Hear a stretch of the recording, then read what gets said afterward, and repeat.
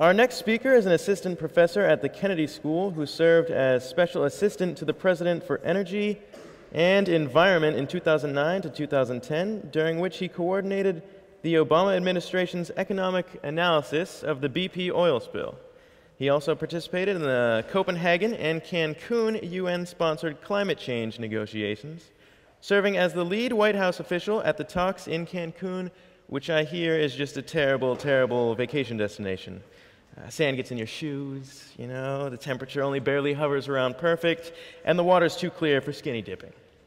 With his talk titled, Tapping the Power of Markets to Protect the Environment, please welcome to the stage Professor Joseph Aldy.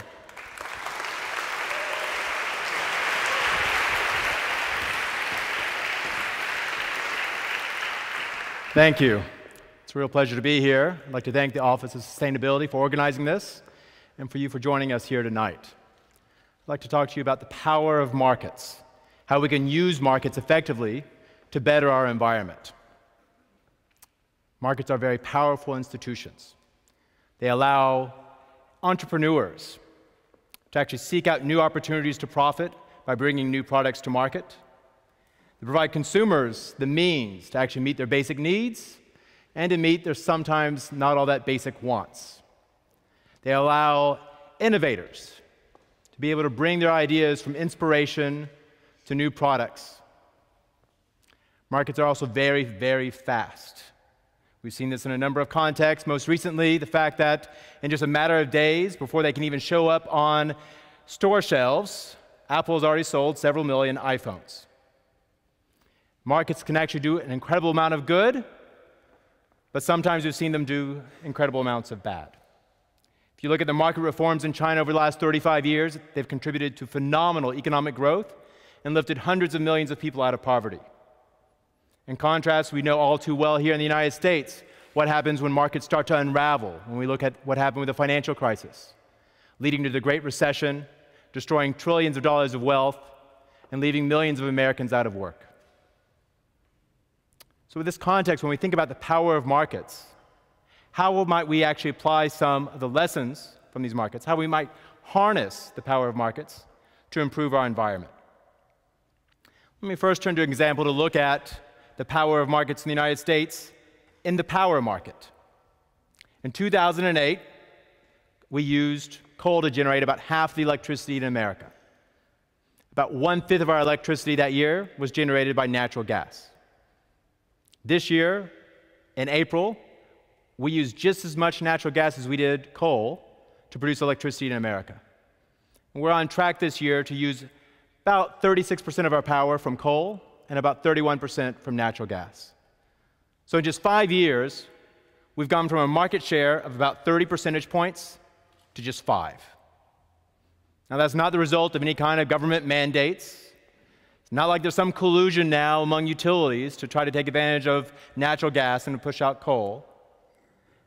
It's reflecting the fundamentals of this market, where the price of coal has continued to rise slowly over the last 5 years, while the price of gas has come down dramatically. Today, gas costs 80% less than it did in 2008. This reflects in large part the dramatic increase in domestic supply, primarily from shale gas, that has driven down these price declines. What impact has this actually had on the environment? Well, we've seen our CO2 emissions go down. We're using less coal to generate a fraction of our electricity in America than at any time since at least the 1940s. In 2010, our CO2 emissions in the power sector were at least 3% lower as a result of this fuel switching. And importantly, when we think about the contribution of the power sector to other environmental problems, conventional air pollutants that cause respiratory problems, premature mortality, we're even much better off by the fact that natural gas is much cleaner than coal. Now let's take an example of the power of markets when we look in the developing world. Indonesia has historically subsidized fossil fuels. In particular, they have intervened in the market to suppress the price of gasoline, diesel, and kerosene, well below what a competitive market would yield. So much so that in recent years, Indonesia has spent $1 out of every $5 in their national budget just to subsidize petroleum products. Now, Indonesia is not alone. Globally, we're spending something on the order of $500 billion or more to subsidize fossil fuels on an annual basis. Now, in 2005, Indonesia realized it wasn't sustainable to continue to keep prices so low, and so they implemented some reforms.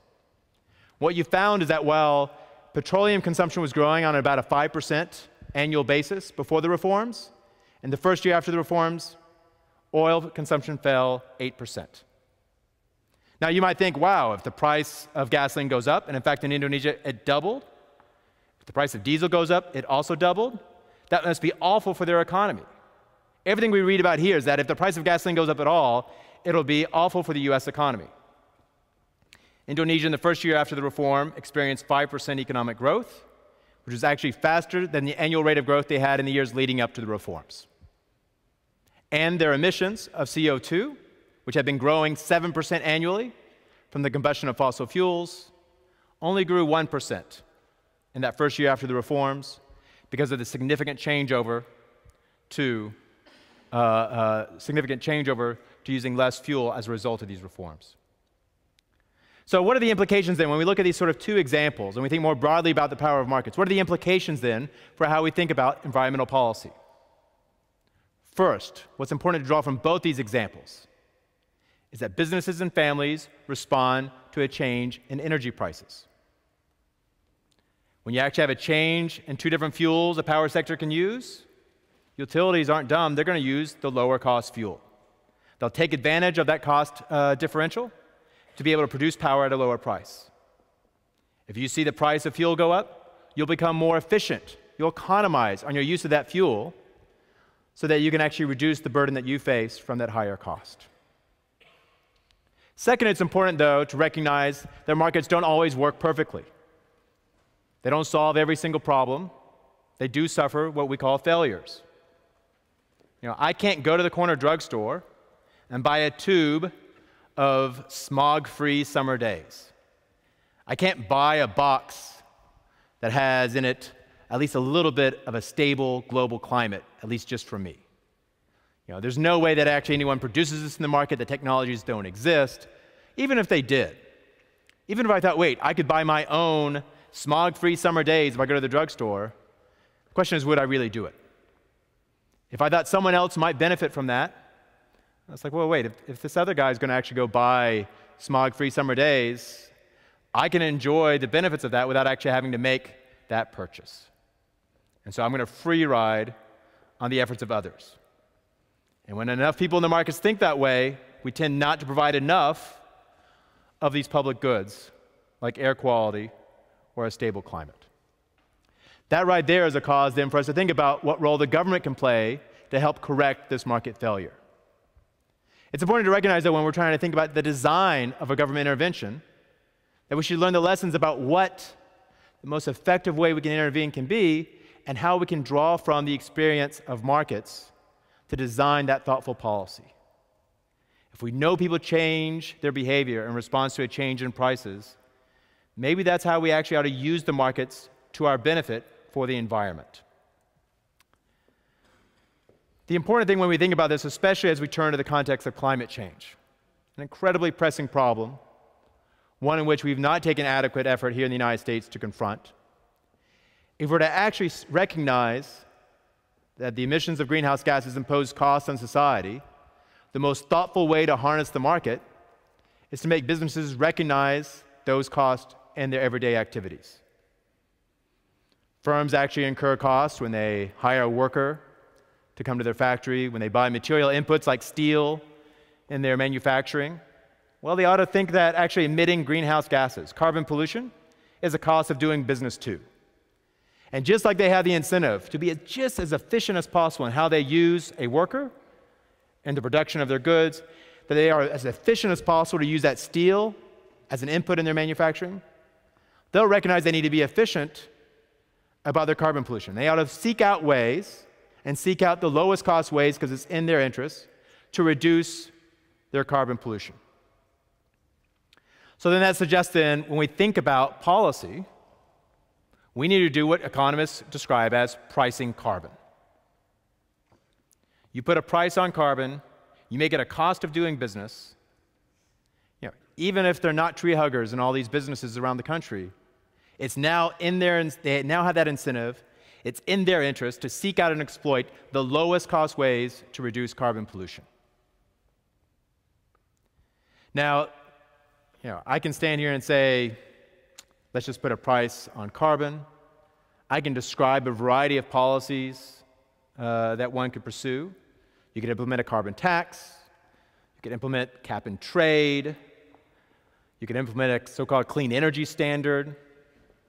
And I recognize, of course, I used to work in Washington, that the political environment may not be so warm to these ideas. It's easy to demonize a carbon tax. We just call it a tax. It's easy to demonize cap and trade because we changed the name to cap and tax. Clean energy standard, they'd probably like to call it a clean energy tax, but they would just describe it as some big government meddling in the economy. The thing is, when the economy isn't working efficiently, when the markets don't work to deliver what we need, you need government intervention to make us as a society better off, to deliver what we as individuals in society want, but the markets aren't delivering. So when someone says, hey, politically, these ideas are crazy, I say, well, no, let's actually have a serious debate about this. Let's not just sort of have a debate on like brief rhetoric. If it's a tax, it must be evil. But actually, what are the merits of this? And let's actually look at the successful record we have historically in harnessing the market to protect the environment. We used a market-based approach to phase out lead from gasoline in the United States in the 1980s. We used a market-based approach to tackle acid rain in the 1990s. We used a market-based approach to phase out the ozone-depleting substances that were destroying the stratospheric ozone layer. Thousands of communities around the country use market-based approaches to reduce the generation of solid waste and encourage recycling. In the Northeast states, it's modest, but we're pricing carbon in the power sector. California is pricing carbon. British Columbia, to the north, is pricing carbon. Alberta, where all the oil sands production comes from. You could think of it as the Texas of Canada if you want, pricing carbon. We look across the Atlantic. Europe is pricing carbon. Australia is pricing carbon. New Zealand is pricing carbon. China is launching pilot programs in a number of provinces to price carbon. So this was originally an American innovation, this idea that we harness markets to protect the environment. And you know what? It's been successful, and the rest of the world knows it, and they're going for it.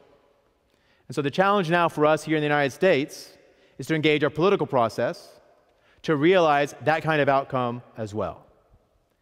If we can harness the power of markets, we can really fundamentally change the incentives for how we produce energy, how we consume energy, and in doing so, we can leave a better planet for our children and grandchildren. Thank you.